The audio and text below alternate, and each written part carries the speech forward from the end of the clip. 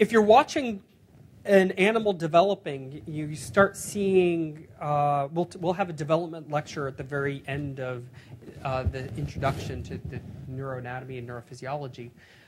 But you'll see that there is sort of a prototypical brain that develops, and it has sort of big different bulbs on it, which you'll see common from fly all the way up to human, fish, and you can sort of break it up into three different regions: the telencephalon, diencephalon, which produces most of the cerebrum, and then the mesencephalon, which is the midbrain, which produces a lot of the, I think, that's where we were looking at the inferior colliculus and right around that fourth ventricle. I don't think he mentioned the colliculus. But, and then the rhombencephalon, which is the hindbrain, which is the medulla, and then onto the spinal cord. So we divide the brain up into sort of different sort of geographic regions. So we talked about the cerebellum down here, the cerebellum being this one sort of thing that hangs off, so involved in the motor commands and sort of smoothing out motor commands. And then the cerebellum is broken up into the temporal lobe, the occipital lobe, the parietal lobe, and then the frontal lobe. And then there's actually an area underneath, which is the insula, which is down here. We'll see that on the next one. So here are the couple major sulci. So sulci meaning the involutions of the brain, and gyri meaning the bumps. It's really hard when you take a human brain. In the textbooks, they are always nice like this. There's some very nice anatomical marks you can find, but when you go from human brain to human brain, you'll find it's actually hard to find some of these things. But the most obvious are what's called the central sulcus, which is this big line right here, and then the lateral sulcus, which is what separates the temporal lobe from the frontal lobe. So there's the central sulcus, there's the lateral sulcus, and then in front of the central sulcus is the precentral gyrus, and just following posterior is the postcentral gyrus. And we'll find that those actually have very interesting purposes. And then you have the occipital gyrus, which is down here in the occipital lobe. And we're not going to go into any details on any other gyri and sulci. A lot of them are named and have specific, involved in speech, like Broca's and the angular gyrus and things like that. If you cut across the brain and look across the cerebellum, most of the cerebellum in mammals has 6 layers in it. And so layer 1 near the pia layer is layer 1's next to the pia layer, and then layer 6 is the deepest layer.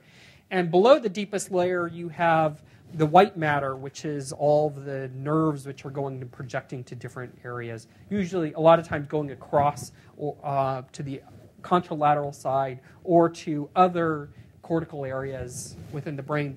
Whereas the superficial layer also has a lot of white matter and connections, but it's usually connecting to more local areas.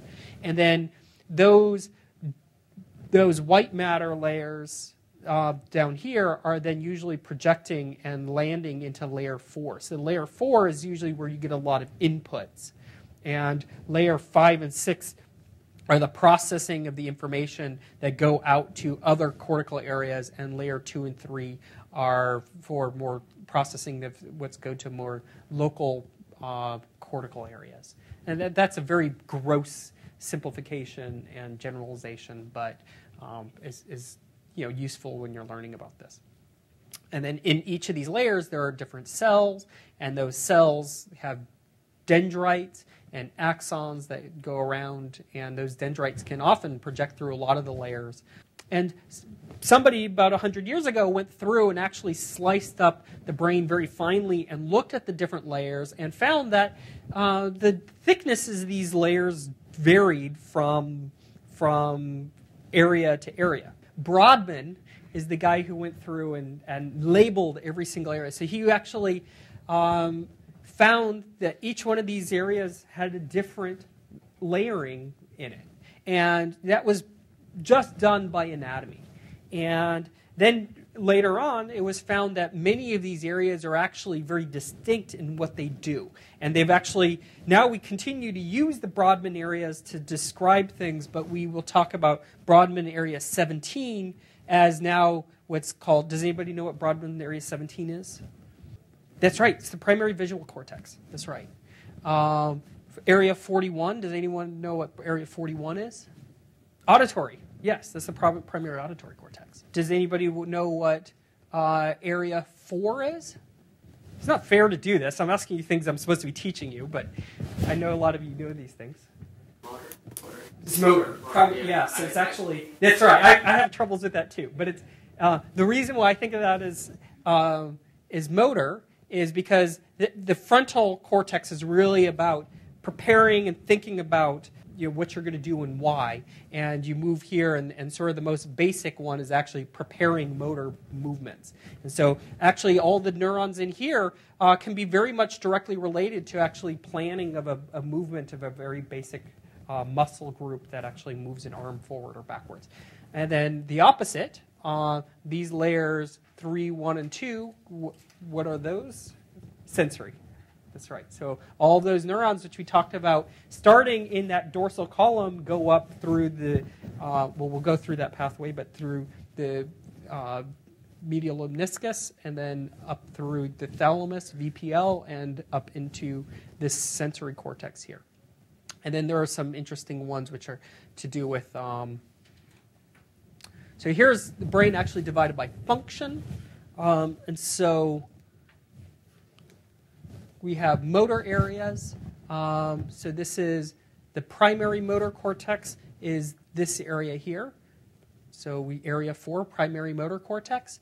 And then the supplementary motor cortex are the areas right next to it, which are also involved in preparation. But you stimulate there and you get more complex behaviors. It's not just a simple, you stimulate there and your arm moves. It's actually never that simple.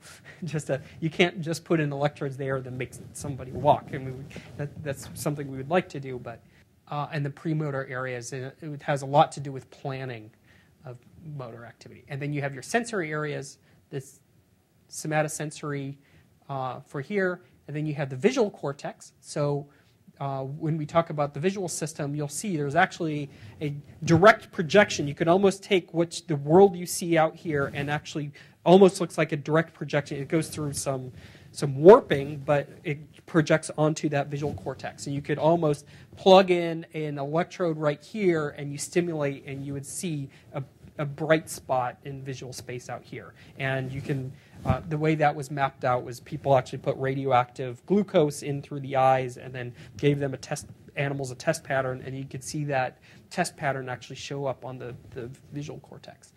And then the auditory cortex, you go and stimulate in here, and you actually hear sounds.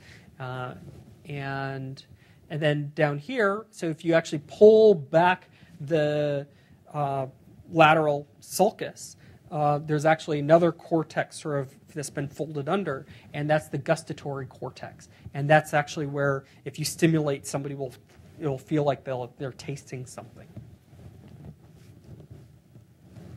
And then you have more complex areas, which are association areas, which is non-primary sensory areas. So if you stimulate there, you don't get something which you can relate to either a movement or a sense, but more planning and things like that. So parietal cortex, posterior parietal, the prefrontal cortex, inferotemporal, that's this area here. These are all associational areas.